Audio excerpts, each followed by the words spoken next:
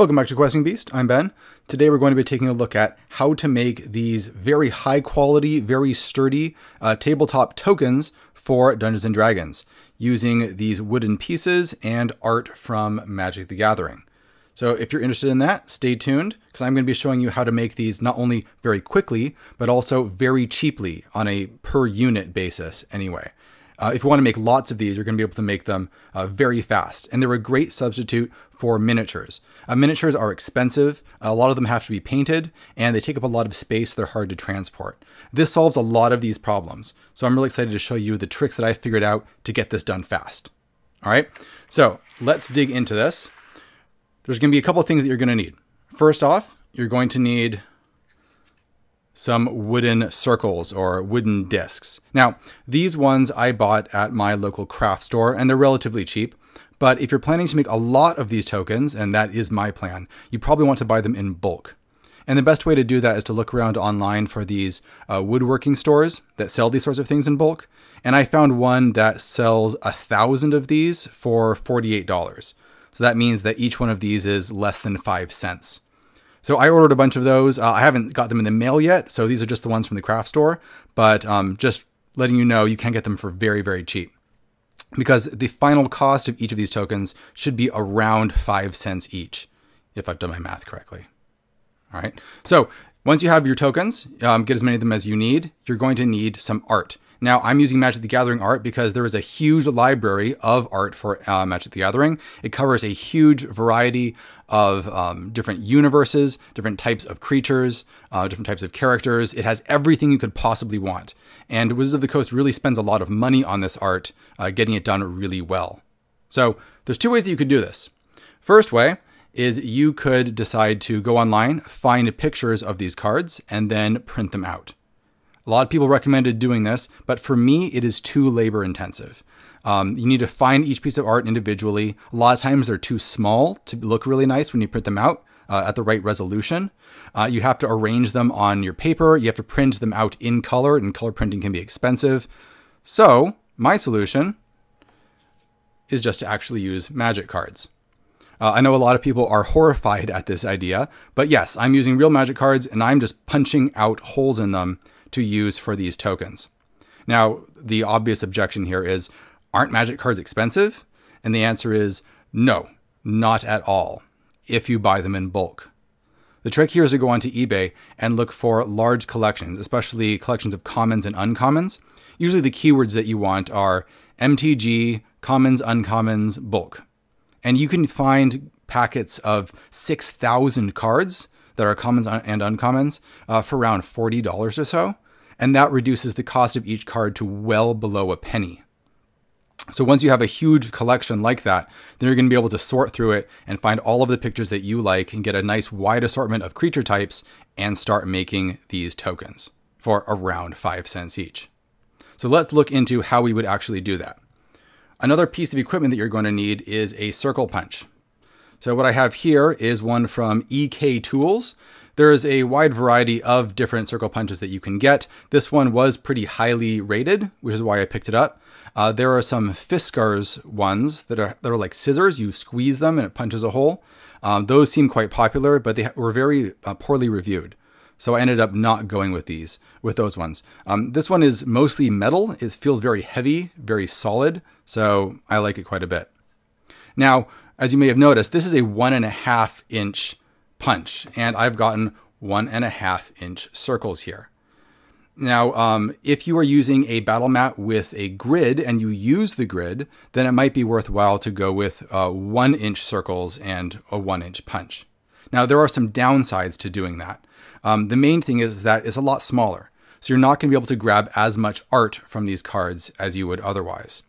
If you look at examples of some of the ones that I've made here already, for example, we got this little construct type thing. If you're using a 1 inch circle, you'll be cutting out a significantly smaller piece of it, which really reduces a lot of the detail and makes it harder to tell what you're looking at. For most characters, it means you're basically just going to get a headshot of them. And I really wanted to get as much of that full, high quality Magic the Gathering art as possible. Also, I don't use a grid, so if the fact that they're slightly larger than 1 inch really makes no difference to me. There's another reason why you want them to be 1.5 inches actually, and that is storage. And I'm going to get to that once we finish up with this, about how I store these things. So you want your 1.5 inch punch, and the nice thing is it has this hole on the bottom, so you can see what you're punching. You stick it in through there. And another great thing is that the art on Magic the Gathering is almost exactly 1.5 inches tall. So that's perfect. It all lines up. You just slide this right in here. And the nice thing about this EK Tools one is that if you push it all the way back, it pretty much lines up perfectly inside the art box. So there's very little adjustment you have to make. You might want to move it around a little bit to make sure that it is lined up just the way you want it, and you're not accidentally including any borders on there that might sneak in just at the edges.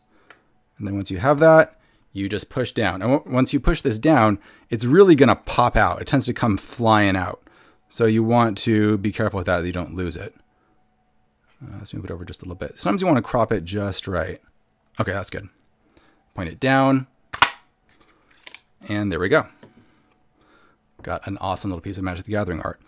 Very high quality, extremely high print quality. Like you can't see any pixels on this thing. This is extremely well produced.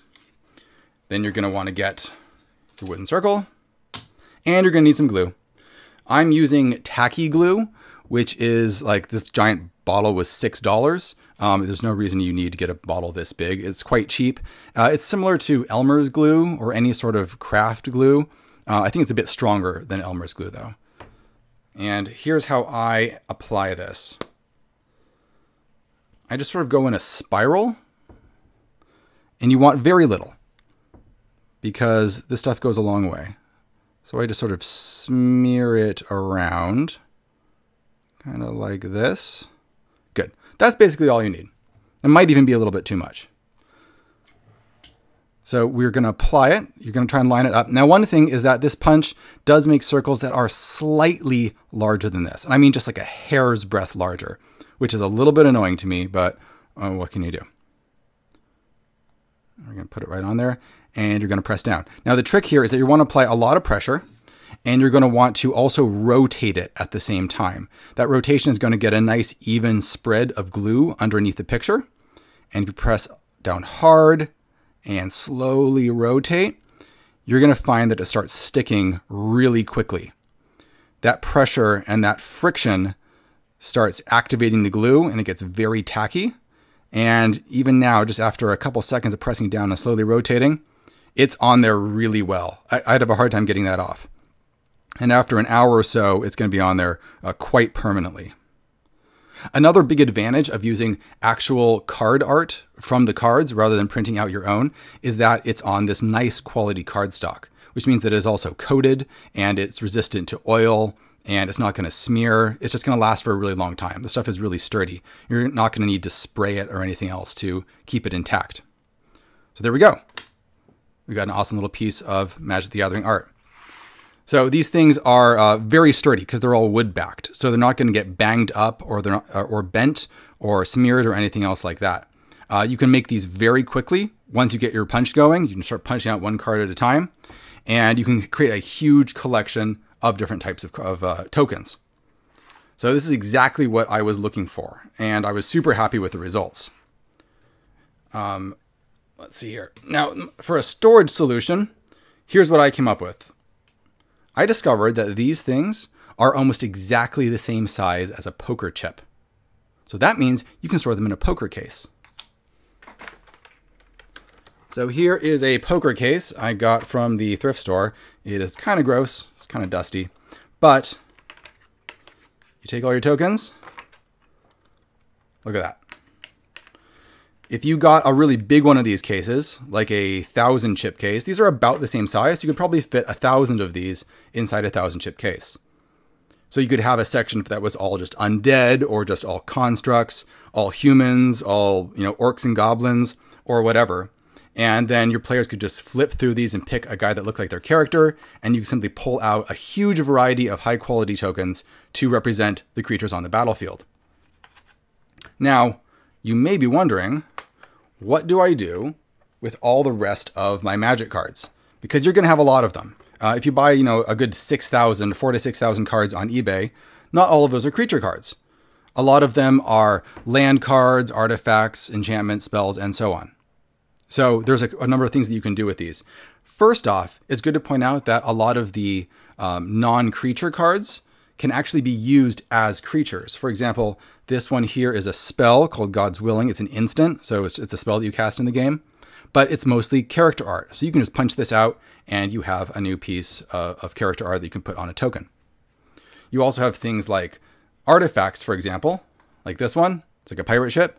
You can use it to create a pirate ship.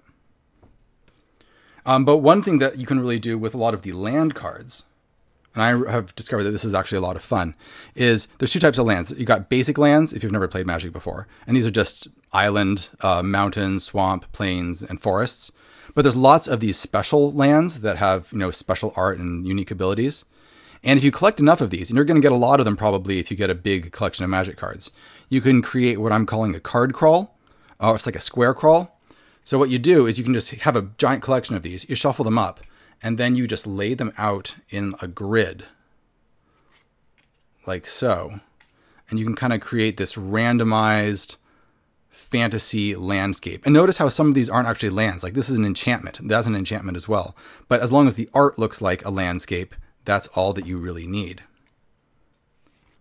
And you can create these sort of fantasy square crawl or a card crawl that your characters can use to navigate, right? So you can either use this as the actual map of your D&D world, or you can use it to inspire what your D&D world might look like. So it's really great for that. I've heard of other DMs who have a deck of these cards, and whenever their players are traveling overland, they just pull out a card and look at it and use it to inspire their descriptions. Because not everyone's really great at describing landscapes, and the variety here is enormous. There are thousands of these cards that all have excellent, unique art.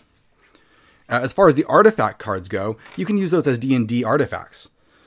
So here we have a bunch from some recent sets that I picked up. And you can basically reskin these as D&D Magic items, right? If you're using them strictly for D&D, you could even write, with a Sharpie on here what its new name was. And this allows players to actually hang onto the cards, see the picture of them, and allows them to trade them back and forth very easily. So that's a really cool way to add some extra flavor.